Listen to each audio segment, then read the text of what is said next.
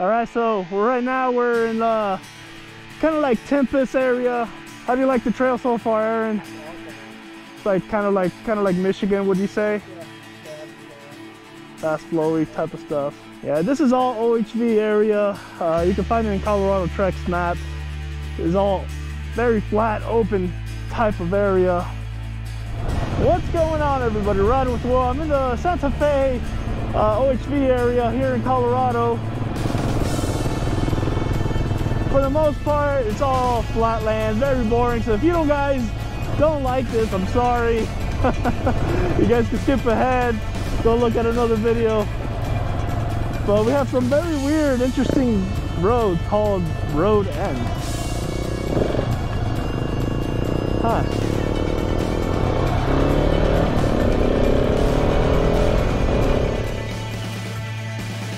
How about you? How do you like the trail so far? It's awesome. Right now we're in 2139, 2939A.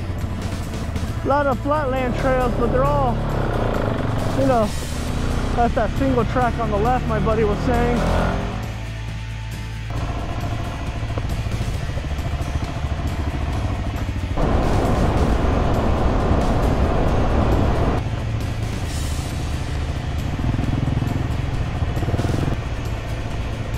Holy hell, that's pretty cool, right? Wonder what that is. Wonder what the history. I just wonder, like, how does a house come way out here in the middle of nowhere? Like, this is legitly the middle of nowhere.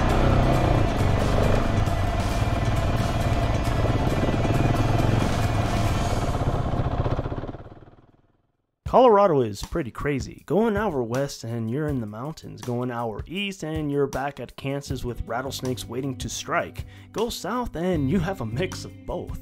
Colorado has all types of terrains, as you can see if you do follow me.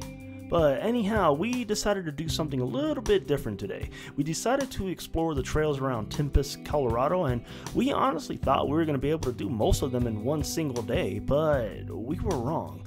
We were only scratching the surface. Eventually, we do want to return to explore the other areas and the so-called dinosaur footprints near that area. I'm not exactly sure what they're called, but this is actually a pretty large area, much larger than we thought.